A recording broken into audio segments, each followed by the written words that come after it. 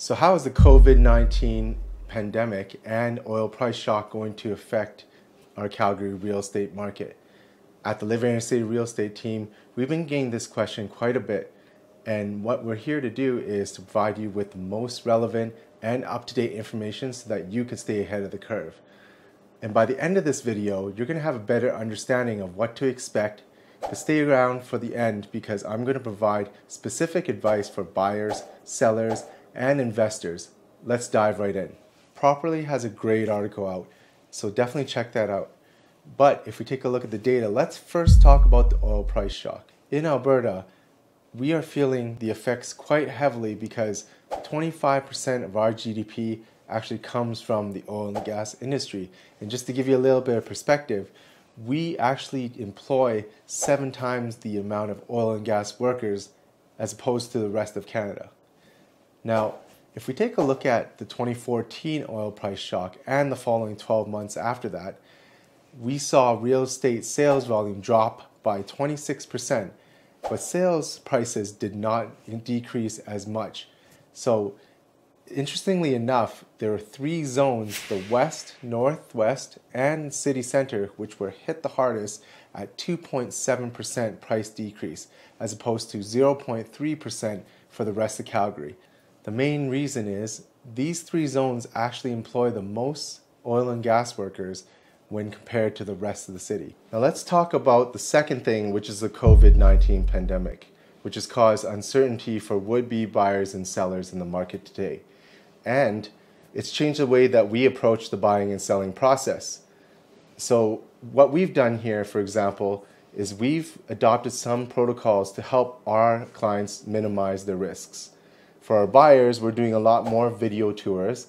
And for our sellers, when a showing is requested, we have a list of questions to ask the buyer before that showing is confirmed. And as of March 23rd, showings across Alberta have dropped by 86%. Now, that curve is starting to flatten out a little bit, but it's too early to tell if it has truly stabilized. If we look at the current pandemic in China and the data provided by Capital Economics over 30 major cities in China, we can see that sales volumes in 2020 is still well under where 2017 to 2019 was.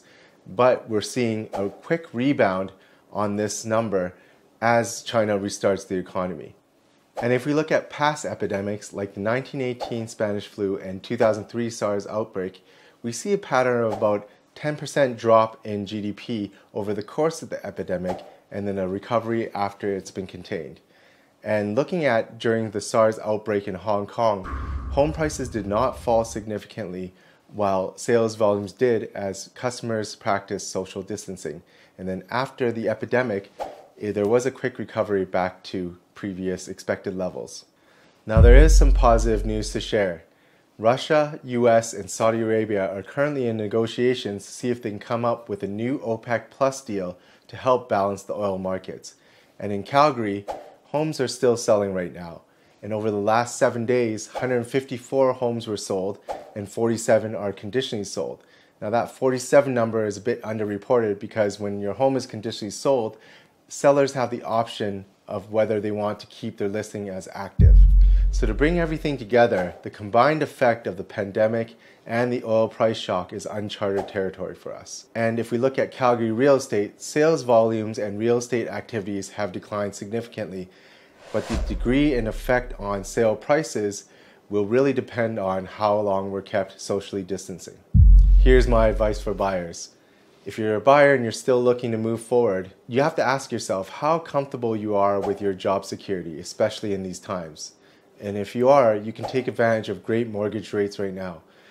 But one of the recommendations I always give my clients is make sure you save 6 months of your expenses in your account. Advice for sellers. If you're needing to sell your home right now, you should list it sooner rather than later. The reason is because before all this began, Calgary already had a challenged market with oversupply, which meant that there was more competition on your listing, which put a downward pressure on price. Now, with all this happening right now, what we're seeing is new listings have slowed down as people delay when they're going to list, and also we have less competition when you're listing. So your property will really stand out and that's why you should list right away and not wait for a while. But if you can wait, it might be a better idea, and you should work with your realtor to be able to time that properly so that you can maximize not only profit but minimize the number of days on market. If you're an investor, I would recommend that as long as you have the job security, you can still take advantage of this market and lower interest rates. Now, if most of your income comes from rent, then you need to make sure that your numbers make sense, because right now you're mandated not to evict any current tenants or increase their current rent, and to come up with flexible payment options for them. So make sure the numbers make sense. My name is Jasmine Lai with the LiveInnerCity real estate team, helping you keep real estate simple, especially in these tougher times. So let's continue to help each other. If you have a question or a comment, please leave that in the comment section below. And if you like this video, hit that like button and subscribe to our channel, because we'll be coming up with more videos as the situation develops. Thanks for watching, and see you next time.